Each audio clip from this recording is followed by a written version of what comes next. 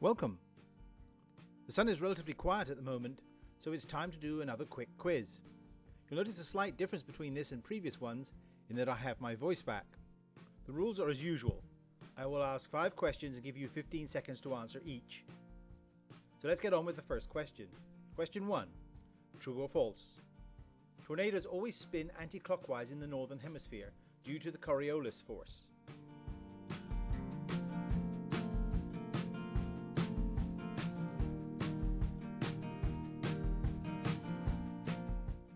Time is up.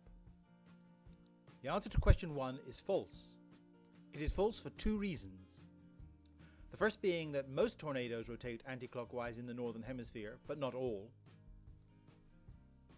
This alone shows that their rotation is not due solely to Coriolis force. However, if the supercell that produces the tornadoes is large enough, then it can be affected by the Coriolis force and then help create tornadoes that do in fact rotate anti-clockwise in the northern hemisphere. Question 2.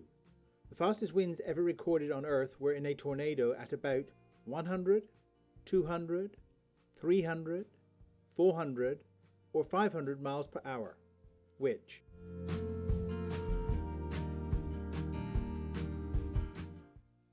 Time is up.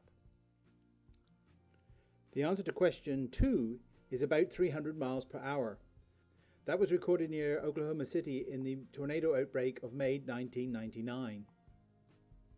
Question 3. What percentage of the world's tornadoes occur in the United States?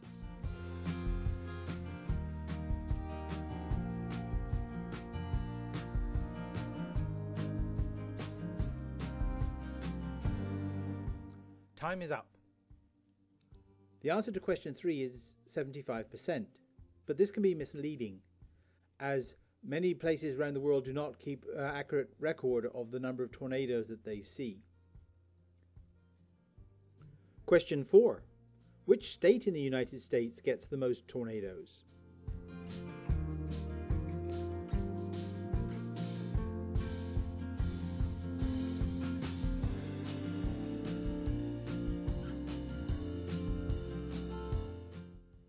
Time is up.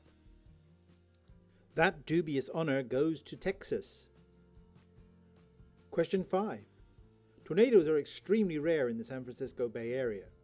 So is this true or false? A tornado hit a brand new building in Sunnyvale, California in 1998. A couple of years later, another one damaged the same building. Time is up. That one happens to be true. It was the brand new satellite integration facility where Lockheed Martin was building the Iridium satellites. That has got to be one of the unluckiest buildings in history. Well, I hope you had fun doing the quiz. It wasn't that hard this time. See you soon.